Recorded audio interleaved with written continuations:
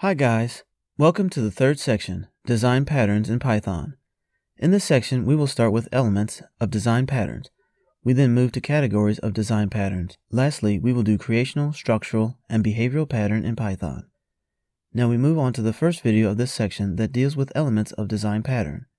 In this video, we are going to take a look at design pattern attempts to record aspects of a recurring design in object-oriented systems that solve a problem or a class of problems. These elements are there in design pattern when we inspect them. First is name, a well-known handle or title, which is commonly used to describe the pattern. Having standard names for design patterns aids communication and increases our design vocabulary. Second one is context. This is the situation in which the problem arises.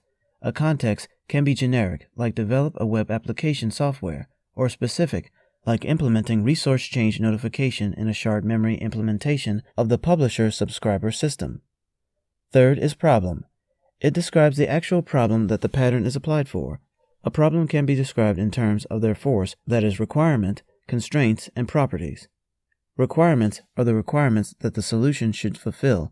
For example, the publisher-subscriber pattern implementation must support HTTP.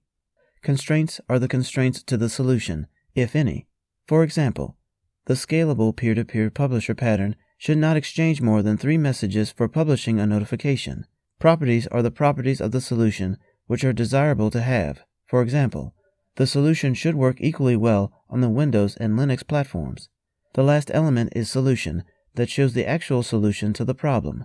It describes the structure and responsibilities, the static relationships, and the runtime interactions of the elements making up the solution.